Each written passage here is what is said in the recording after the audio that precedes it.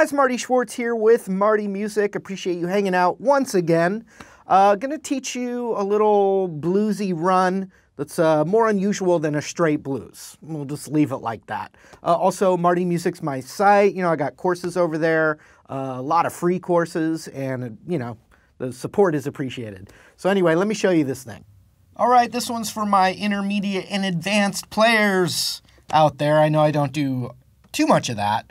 But this is just something that I got going that if you're in your open E blues or E rock position, which as a guitar player you probably find yourself in, this is a little bit of that kind of country blues, jammy kind of thing that you can add instead of something that you may be in a rut with. So I'll give you this one, and you guys give me one that then I can get out of my rut too. Okay, so we've got the, you know, normally we've got the open E blues like 0, 3, 0, 1, 2, 0, 2. And that's still really good. I still like that a lot. But we're going to add this little hammer on major third here from 3 to 4 on that E string. And the open E first. And so now we're adding, you know, a major third in there, the sound of an E7 chord. The next note in the scale could be that A note or the open A. So we're going to do the open A. So we're going to get this little bit of this, not really cascading, but some of the open strings going. So we got then that open A. So it also can relate to when you're just practicing your, you know, your blues run. You can do this one instead. Then you've got this great little piece of the major pentatonic 2-4. So you have open A, then you have 2-4, plus that pull off.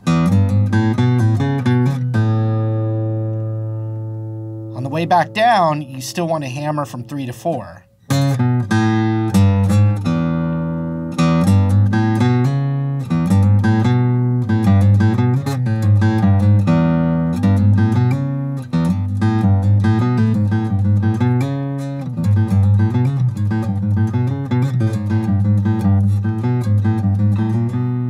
Also have the blues thing there if you want it.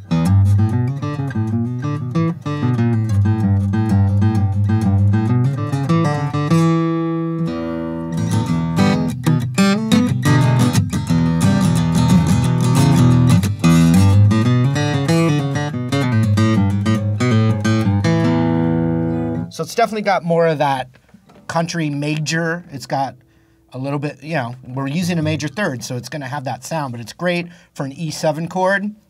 It's not really going to work over E minor, you know, but it will work over E blues and E major stuff. So let's keep going though, and I'll just show you a little thing that I do is I go to that same major third hammer on the first fret of the G.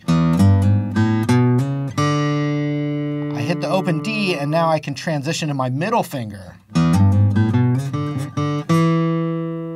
and be in my normal home row kind of thing. Then you've got the hammer on.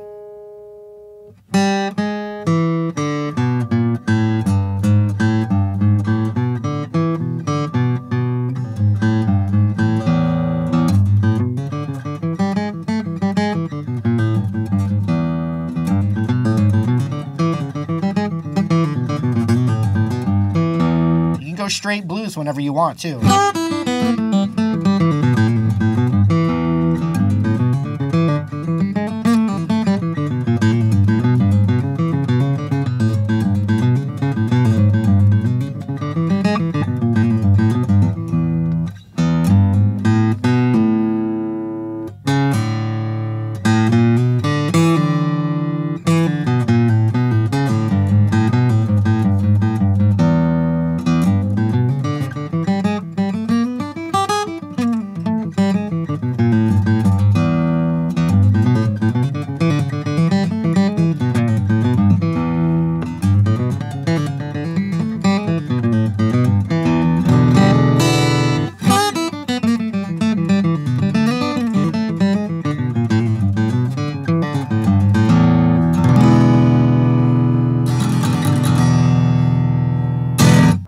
it was, you guys. Thank you again for hanging out. I hope the lesson helped. Maybe it's a little new idea for you. I hope it is.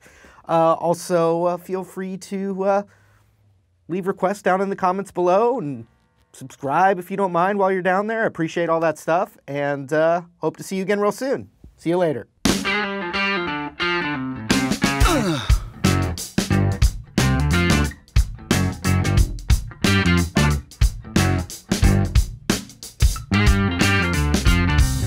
Cost close to nothing.